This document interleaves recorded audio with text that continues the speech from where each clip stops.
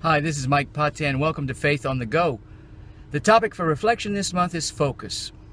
A good colleague of mine, Dan, and I were speaking about a situation, and I told him how hard it was for me to move. I found myself stuck.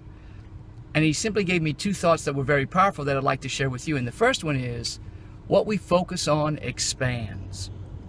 And so, for example, if I'm overly concerned about a job situation, a relationship, a friend who's dealing with some battle, sometimes those thoughts can paralyze us.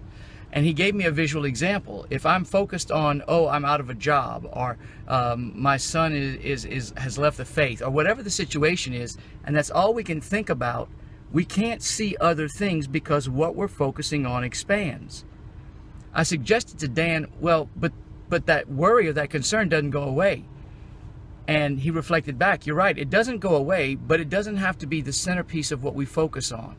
It's still here in my line of sight, but I can see past it to other things. And I think some of us, from a faith perspective, it's the same situation. We're very focused on our concerns. And yet if we can look past them to a God who also sees them from a different perspective.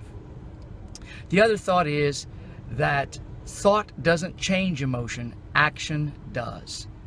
And so sometimes when we're in these situations where we seem overly consumed, maybe the best action of faith is to remember that there's someone looking on the other side, and that someone is God, and to bring the worry, the concern that doesn't go away to God.